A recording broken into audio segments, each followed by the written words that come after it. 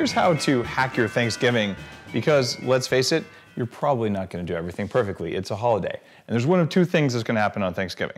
One is you're in charge of the food, and then you're going to make some stuff that's mostly bulletproof, but you're probably going to cheat, and I'll tell you how to cheat safely. Or you're going to go somewhere else, and I'll tell you what to do. Just two wildly divergent strategies. So let's talk about what's going to happen if you're going to go to someone else's house, someone who maybe doesn't really kind of eat bulletproof. What do? Well, the first thing you do is you want to offer to bring a dish or two that you know is going to really make you feel good. And the thing that I really, really like, and I'll put the recipe up for you, is pumpkin pie. And it takes a while to bake pumpkin pie, but there's a shortcut, a big shortcut using collagelatin. So instead of baking it, you literally have to have either canned pumpkin or ideally pumpkin that you've steamed yourself. Doesn't really matter though, you could use butternut. You blend it with collagelatin. You can add eggs or you can have no eggs if you're sensitive to eggs. Either way, it works really, really well. You can make it with or without a crust. And when you do this, you can get it with no sugar if you use xylitol. But here's where the first problem happens. Xylitol is birch sap or birch sugar. The problem is that xylitol, to the uninitiated, can cause gas and even a little disaster pants. So what do? You could use some xylitol, but huge warning if you use xylitol. Xylitol kills dogs. It tastes so much like sugar that to a dog, the dog believes it's sugar, secretes insulin, and then it causes hypoglycemia. So be very careful with leftovers. Dogs shouldn't be eating cooked people food anyway, but be aware of that if you have dogs or if you are going to a friend's house and you're going to bring a pie that's not good for their dog. Make sure everyone knows. You can make the pie, you bring it, it'll have like 80 grams of collagen plus any other protein you add. It'll have brain octane oil and it can be low sugar. You can use maple syrup if you want to, because let's face it, you're gonna go out of ketosis.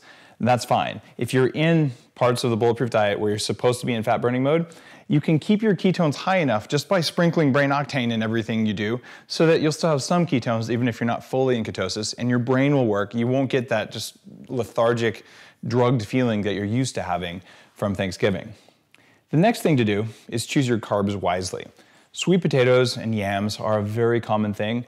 Go for those, and you can make them with or without sugar on top, because if you're gonna have a little sugar, this is a good day to do it. I don't recommend it regularly, but if you're going to have sugar or excessive carbs, use a ton of cinnamon, which, funny enough, goes on top of sweet potatoes and yams. Cinnamon can actually help you maintain stable blood glucose. So don't go shy on the cinnamon, put it on everything. You can even add some to your bulletproof coffee if you wanna get some extra things that way. You can also get capsules of cinnamon extract that can help with that. Chromium can help as well. So take some supplements that keep your blood sugar stable.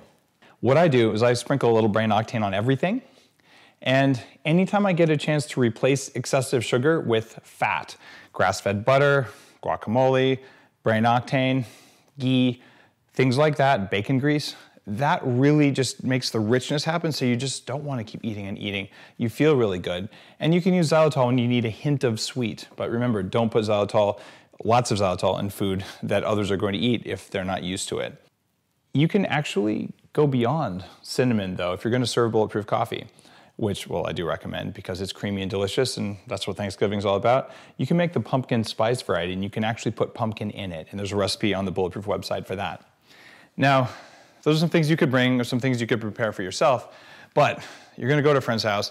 They're not gonna tell you they put MSG or they put who knows what in the dressing or in the stuffing. So what do? Well, there's two things that save me when I do that. One of them is Bulletproof activated charcoal, or upgraded coconut charcoal it's called. When you take this stuff, it can bind to toxins in food, and it basically means your liver has to do less work. It's the same type of thing they do in the hospital when you're poisoned. So if you're gonna eat foods that really aren't that good for you, you might as well help to bind them in the gut.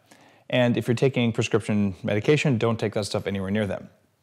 Before and after Thanksgiving dinner, hit yourself up with some Glutathione Force. Just have 1 or 2 doses before, 1 or 2 doses after. The reason for this is that this is the master antioxidant throughout your body, but it works specifically in your liver in order to help your liver more rapidly detox things. Because you're probably gonna drink something too, right? It is Thanksgiving.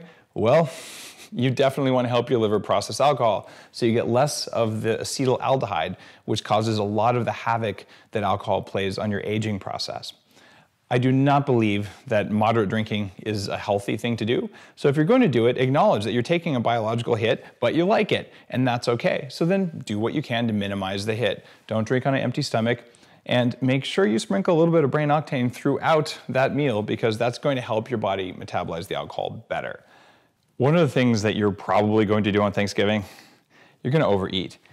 You can help yourself not overeat by putting enough fat in the food because your satiety hormone, which is called ghrelin, is changed. When you have enough ketones in the blood, which you can get from having enough brain octane, helps to raise your ketones, they only need to be to 0.5. This is less than the amount if you're in like the paleo mode, hardcore, all fat, or the ketosis part of the Bulletproof diet. You just need to get a little bit. That's gonna change your likelihood of overeating. But let's say you do it anyway because you had to eat your grandma's apple pie and it was really good and you had 3 slices. The next morning, don't have breakfast. You could do a plain intermittent fast, which I usually don't recommend, but you're already pretty full. Or you could do a bulletproof intermittent fast without protein, where you're having just bulletproof coffee, just fat and coffee, and go light on the fat, just more brain octane, light on the butter, and let your body finish processing all that excessive protein, all those carbs. You're probably not gonna feel hungry till 2 or 3 in the afternoon. So just taking it easy that next morning and not feeling like you have to have the big bacon and eggs and leftover turkey kind of thing, is gonna make a huge difference. And if you did have the non-pastured turkey with lots of antibiotic residues and things like that, those leftovers are probably gonna also make you not feel so good. So you might not wanna go heavy on the leftovers unless you had a really good quality Thanksgiving dinner, in which case those leftovers are precious fuel and you should enjoy them with gusto.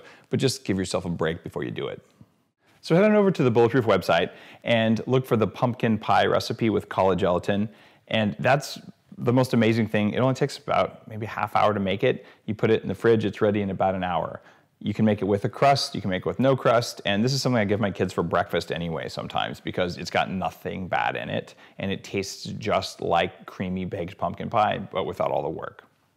Hopefully all of these hints help you have a wonderful Thanksgiving. Your goal is to feel good during Thanksgiving, to not have the post-turkey coma, to get a good night's sleep and wake up the next morning feeling normal instead of basically waking up the next day at noon feeling like you've been hit by a truck, which is how I always spent the day after Thanksgiving as a kid. That way you can wake up early and go shopping if that's what you're into, and probably beat the crowds because you have more energy than anyone else.